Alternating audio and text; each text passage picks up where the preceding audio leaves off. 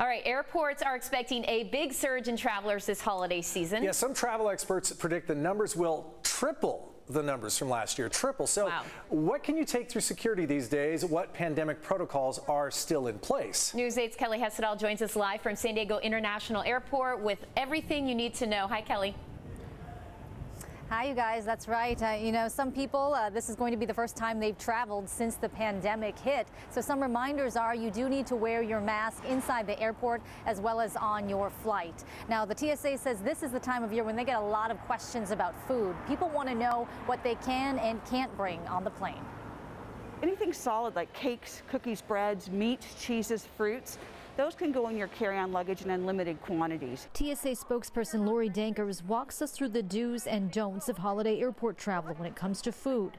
Any liquids more than 3.4 ounces must be put in checked baggage. If you can spill it or spread it, pour it or pump it, it's considered a liquid. A lot of times people like to bring soups. They like to go ahead and cook those ahead of time, let them maybe simmer for a couple of days, and then they want to bring those through. And they bring a whole pot of soup. Well, they're not going to be allowed to take that through because of that liquid quantity. Airports across the country are expected to be very busy starting today through the 3rd of January.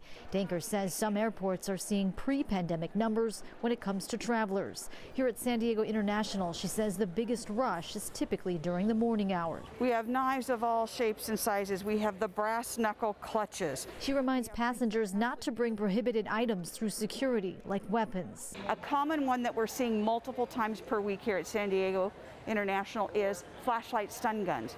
They look like a flashlight, but they're actually a stun gun. Our officers are trained to spot those on an x-ray. They're not allowed in carry-on luggage because clearly you don't need those in the cabin of the aircraft when you're traveling. And when it comes to traveling with gifts for your loved ones. This is some cologne. It's exactly 100 milliliters. Instead of wrapping them, use a gift bag. But if I just place it in a gift bag, they want to take that closer look. They're going to open it up, take a look at the size, and put it right back in. And guess what? You're good to go. So gift bags for everyone. So besides a mask, another tip out there is bring some hand sanitizer with you. And as always, it's best to get to the airport early. Shannon and Carlo. So Kelly, good guidance on what you can bring, but you know, being at an airport in travel season, we've all seen it. People think there are some pretty incredible things they can get through security.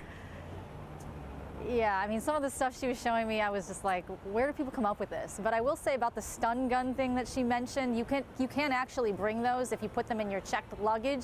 She said you just need to disable them. One thing she also pointed out is it's helpful to download the My TSA app, because all you have to do is type in an object on here, an item that you want to bring, hit search, and it'll tell you right away if you have to check that or if you can actually bring it on as part of your carry-on luggage.